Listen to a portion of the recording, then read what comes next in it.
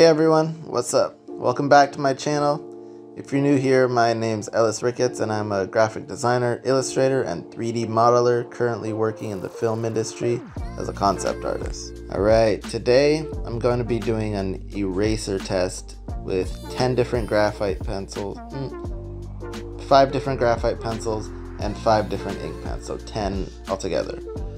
We're going to see how big this guy performs his eraser duties. This is the KOH-I-NOOR Big Eraser 6521/01. I had this in my Amazon cart for like a few weeks and finally pulled the trigger.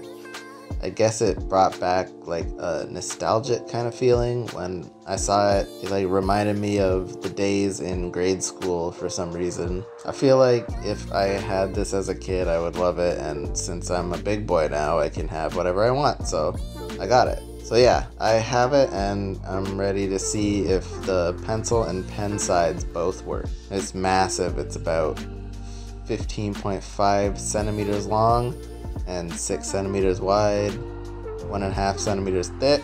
The texture is a little rough, but don't you think that would mean the rougher the more it'll take off from the page?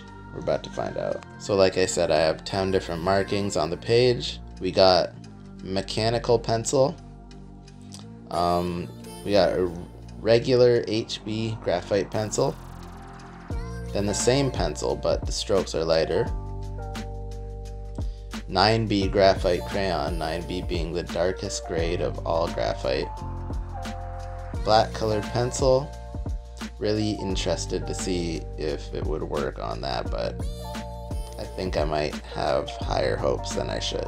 Now for the pens, we have ballpoint pen, just regular black. We got a purple colored ballpoint pen. We got a fine liner. For the brush pens, we got a firm brush pen. And last but not least, a Pentel brush pen. Okay, so yeah, let's see this bad boy in action.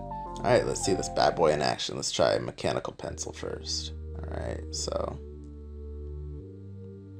yeah, just as expected, it's a regular eraser, so it erased the pencil quite well. Let's see what it does to this darker patch. So far, it's just your standard eraser because that's standard pencil. Yep, got rid of the patch pretty good. Tiny pinch of ghosting, but overall it's a pretty good eraser so far. Number 2, we got the regular graphite pencil, and it's erasing okay. I still see the markings. The regular pencil written a little bit harder on the paper. Yeah, it's not doing too well so far. I mean, I guess, no, the patch was really bad. Okay, so we're gonna go on the light pencil, and it's just regular graphite pencil but written lighter, and it worked okay. And even though I wrote it lighter, it's still a little bit of ghosting. Okay, so for the 9B graphite, this is actually graphite crayon. Couldn't find a pencil this dark, so I used a graphite crayon, and no, I still see it all like perfectly clear. It's as if I wrote it with a regular pencil now. So nah, that's a fail. The patch is gonna be even harder to get off. Definitely a fail. No, that's not getting a pass for me, guys. So 3 out of 4 so far. Let's try the color pencil. This one I was interested in because I just think it would be cool if something could erase a colored pencil. Nope. No, it didn't work at all, guys, and it's leaving like an orange stain on the paper too. That's not good. Oh, that's kind of crappy. Let's try the pen side on the colored pencil. Nah, it got rid of the orange stain, but it erased the orange stain, but didn't erase the pencil. No, that's another fail. I wasn't expecting it to. Alright, let's try the pen eraser on the ballpoint pen.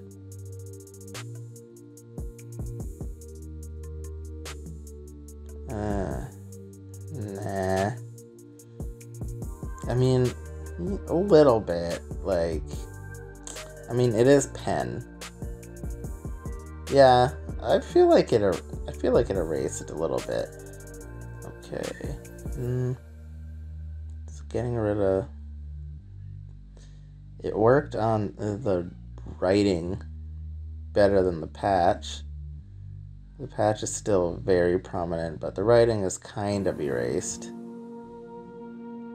Fine liner pen, you know, I didn't expect much for this one because it's a fine liner. It's an actual pen that it uses ink, so it kind of soaks into the paper too much, so it didn't erase very much. Brush pens are probably the same thing.